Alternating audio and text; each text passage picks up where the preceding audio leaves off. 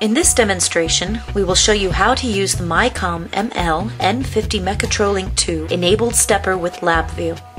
First, please make sure you've wired in your drive with proper power and have hooked up the Mechatrolink cables properly. Then, go into the program and select the Mechatrolink driver. Click on the Setup utility. Click the Detect Node button. This will identify the product as a stepper motor. Notice that there is no motor data here because the motor model number is derived in a servo system through a digital encoder. Most stepper motors do not have digital encoders or serial encoders like the Yaskawa Sigma 5 has, which allows the motor data to be read in automatically. The motor and the drive number are all that can be automatically detected and displayed for now. Now we will exit the Setup Utility tab and we'll run one of the sample programs.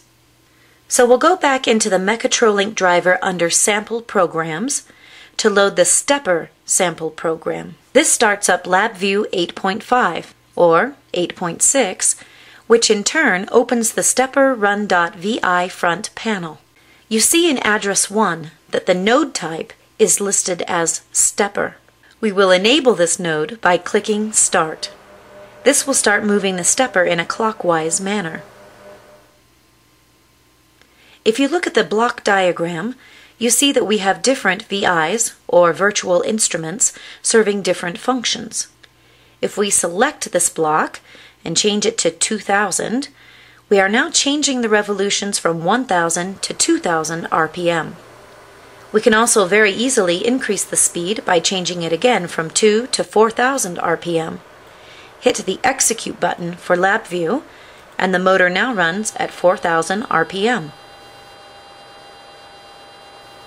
We can even turn it up to 8000 RPM or beyond, according to the motor's rated at speed. The motor runs clockwise at 8000 RPM. If you want to change direction, simply enter a negative value in front of the number in this data field, in this case -1000, and the motor will now move in a counterclockwise direction at 1000 RPM. -8000 will run the motor at an even faster counterclockwise direction of 8000 RPM. Now we see all of the VIs that make up what we have seen in this sample program. The VI with the stopwatch in the middle is actually a timer program, indicating that this sample program runs at 5 seconds. Thanks for watching as we control a Mechatrolink enabled stepper with Labview.